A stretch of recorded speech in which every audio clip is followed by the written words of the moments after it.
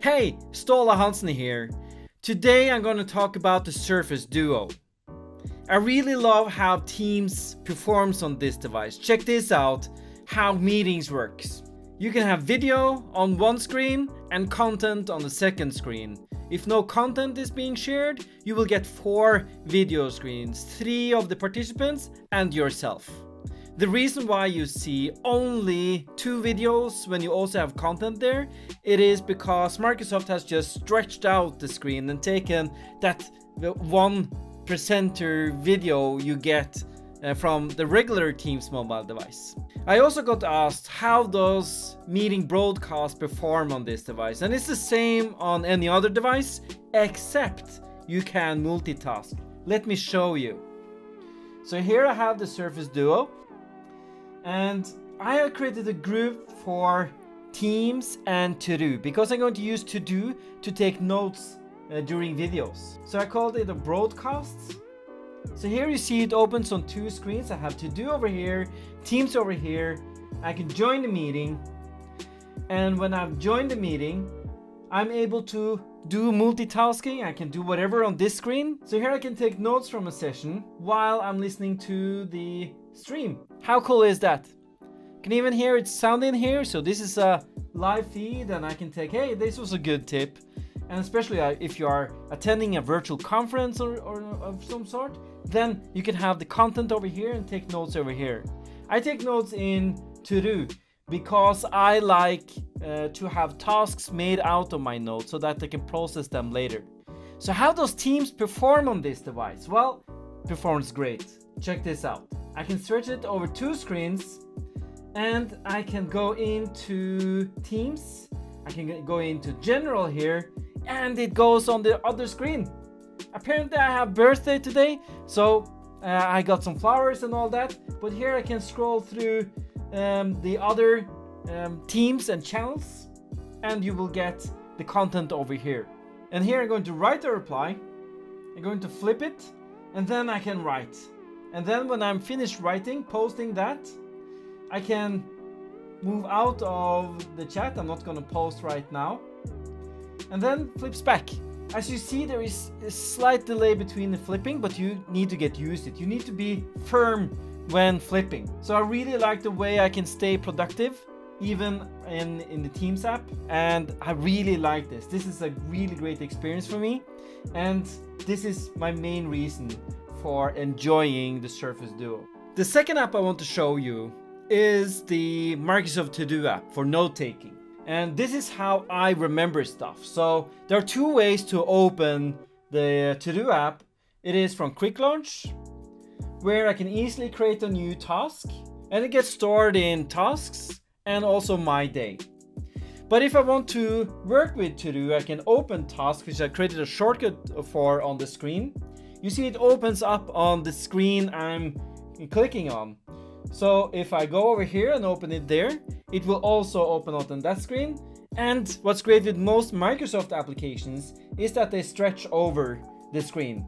You need to hit the center here for it to open, and then it will open on both screens. There I can dive into a task while I still have navigation over here, and this is why I love the Surface Duo. And of course, if I'm going to write on this, I need to go into the add step and then add the task. Cool, right? So this is how I use the To Do. How does the pen work with OneNote? So let's see. Opening up OneNote here. Also, I really like the position of the fingerprint reader. It's really great. I don't even need to push the power button to open it. It's well placed. I think it's well responsive and it's quick. Love it. Opening up OneNote here. Of course, I can stretch it over 2 screens and I can start taking notes. You see here, I've been practicing here a bit. So I can easily take notes. It's good to write on. It's responsive. You see that? It's quite responsive. And it just works. I haven't paired this device or pen to the Duo. It just worked. And then I can change colors and all that. Cool. I got a question also. how is the handwriting to text recognition work on this device? It doesn't. That's not a feature on the OneNote app on Android because the Duo runs Android, and that's just not a feature. So what you do, you take hand notes and then you sync it up to your computer. That is where you can convert it to text if you want to. What else do I like with the Surface Duo? Well, I want to show you a couple of things. First, I unlock it, then I clear out the apps, and as you see, you need to get used to the gestures. I've seen some reviewers, they say, oh, it doesn't work with gestures because I can do whatever I want. No, you can't do whatever you want. You need to learn it. You need to get to know it, how it works. So I installed the Samsung browser on this device actually. And the reason for that is dark mode. That's the only browser I found that actually has dark mode on browsing. Why do you want to use dark mode? Two reasons. It's good to look at, even if you are in a dark room, which I may find myself in. And the other thing is that it saves battery. So that's why you want to use dark mode as many places as possible. So other stuff I like on the Duo is I have dual screen launch. So here are some use cases. I showed you one earlier with the Teams and To Do. I have YouTube and YouTube Analytics to check my videos, to see what's going on here. Also to see the stats from my videos. Really cool. Also, I am a social media enthusiast. So I have LinkedIn and Twitter both on each screen, where I can look at social media, what's happening there as well. And also make sure that you're not holding it upside down, because that doesn't work well. So just make sure that you follow the blitz here and make sure that you flip it the correct way. What else do I like? Well, I also like the widget here you have, where I have my calendar, I have email, I can choose the widgets I want, and I have some other meetings here as well. You can populate this the way you want to, but this is how I actually stay on top of calendar events and emails. What else can I show you? Well, I think this is the first mobile phone where I want to deep read blog articles, because I can stretch it over 2 screens. And yes, there is a line in the middle here, so I will read either above or below, but this looks readable. And I don't like reading on the mobile phone. That's why I just save it for later. But this is where I can actually find myself deep reading content. So that's a really great use case for this device. So what have I been struggling with this device? Well, there are 2 things. One is you need to plan. You need to plan is there a potential that you're going to use this as a one-handed device? Because then you should flip it and leave it like this. And because then you see that you are able to use the screen you want. You can flip it like that. And it's really easy to start chatting and use the one-handed side of things. You see the keyboard here is slightly tilted so that it's easy to maneuver with one hand. So leave it like this if you want to just handle it with one hand. It's super easy to lock up, and it's easy to use. Second thing I was struggling with is in the gym. Yes, this is my only phone, by the way. So in the gym I need to bring this, but this is too nice a device for me to just leave around in the gym. So that's where I actually got something here that helped me. My old mini disc sleeve. It fits perfectly in there, and hopefully there will become some cool sleeves out there. But this, yeah, I can take this with me in my gym now. I can leave it there because I listen to headsets. And when I work out and when I talk in the phone as well, using this device. So having something to put the device in is recommended.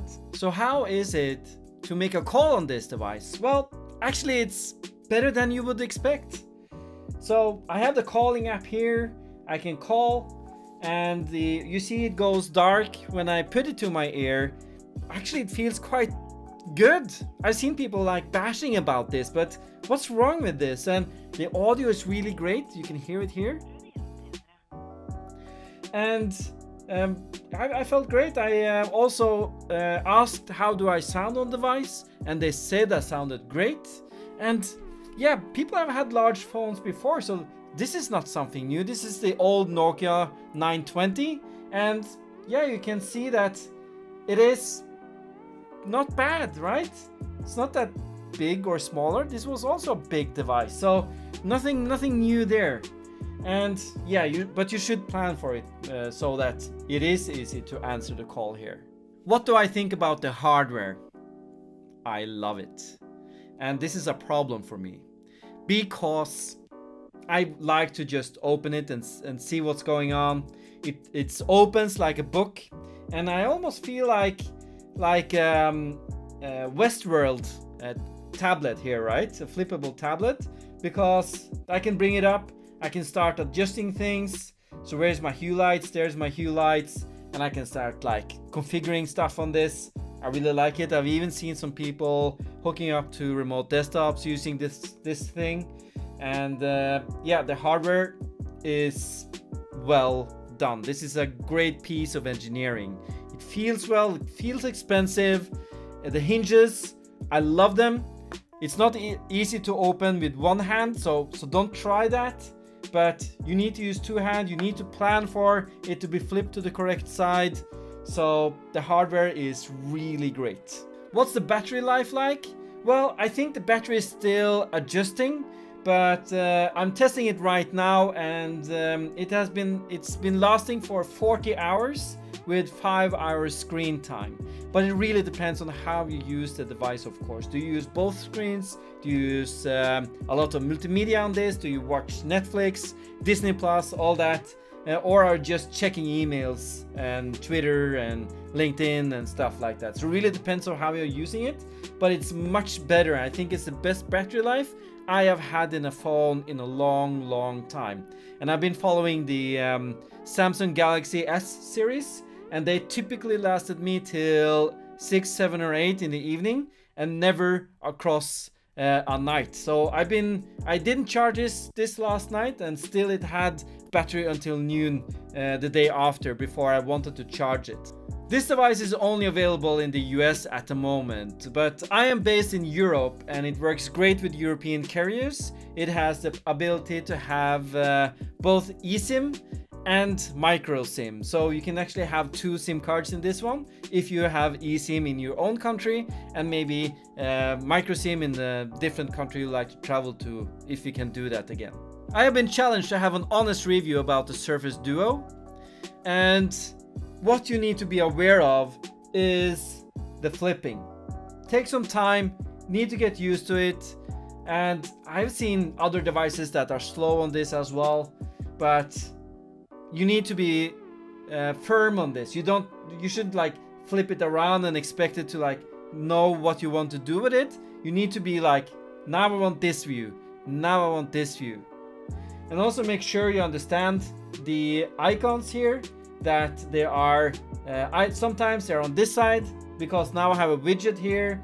If I have an app open, for instance, and I see the apps are open here for that. And if you want to switch screen, you do that. If you want to have it span across, you need to make sure it shows on both before letting go. Also, there's a difference between a slow wipe up, because then you get all the apps that are there, or if you really want to close an app, you need to be fast. So you see there's no home button here or back button. So I recommend that you are get used to how this works. So back is always this, and you need to learn that. You can of course go back and have a home button and a back button and so on, but I recommend that you keep it like this, the native way of doing it, and learn how it works. Also, if you want to close all apps, for instance, then you need to bring up the app and keep it there, and then you can scroll through, and at the bottom you can close out all apps you want to do. So make sure that you learn how the device works. As a closing note, do I recommend this device? Yes, definitely. Who do I recommend it to? Not those who want to go out hiking, wanted a water resistant device, and need to take really nice pictures, because that's not what this device does. This device is for productivity enthusiasts that can see themselves more productive in a mobile setting. So if you want to write longer Teams messages, write longer emails, this is the device for you. It feels great. The hinges are strong. I can easily flip it over on the other side. This is a great piece of engineering. Do I want to use the rubber bands that comes with the device? I don't think I want to, but you should, because if you drop it, it will drop on those rubber devices. So use that device. So check this device out if you found my review interesting. Also, YouTube thinks you like these videos as well. Thank you.